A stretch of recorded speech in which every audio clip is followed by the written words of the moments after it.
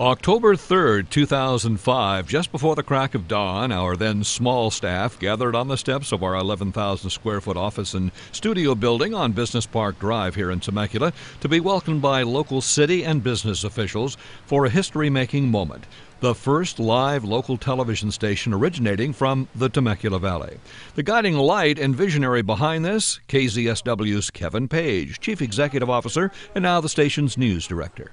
The first thing we did with our station was provide Christian programming to the community there in Hemet. It was all 24 hours a day, 7 days a week, spiritual programming. And then in 2004, we started looking really carefully at the idea of doing something in as far as local news, because it was just so obvious that this whole region is completely unserved in as far as local television news is concerned.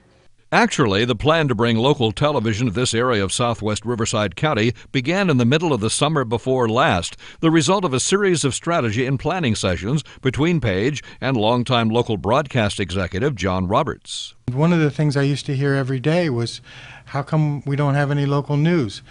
As you know, at Clear Channel, we had no access to the airwaves. So I remember one person calling me and saying, during the fires, you know, I'm listening to your radio station. I look out my back window, there's flames coming up the back canyon, and you're playing Stairway to Heaven.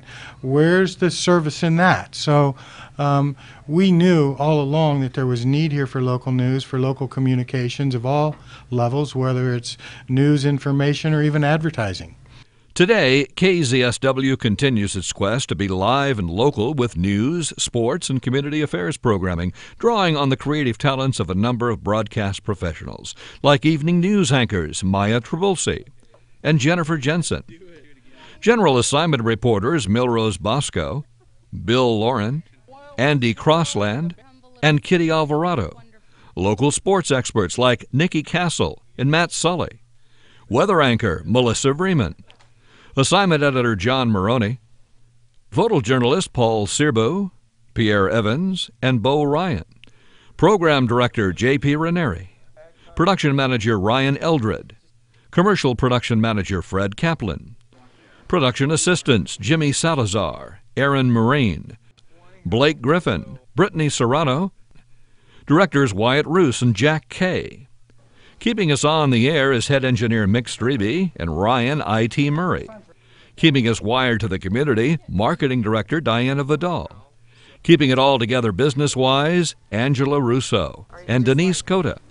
And the important part of this station, our sales staff, Dennis Johnson, Carolyn Chandler, Sid Pina. Then there's the station image voice and the reporter tracking the story, yours truly, Bill Lauren. Well, what's ahead for KZSW in the coming year? We want to see our distribution continue to grow in this coming year. We want to see KZSW broaden its reach into the community, higher and an ever-increasing number of people who can see our product and choose to do so on a daily basis. Our vision is to carve out a local market within the large market and make that a home for television here in Temecula Valley and surrounding areas.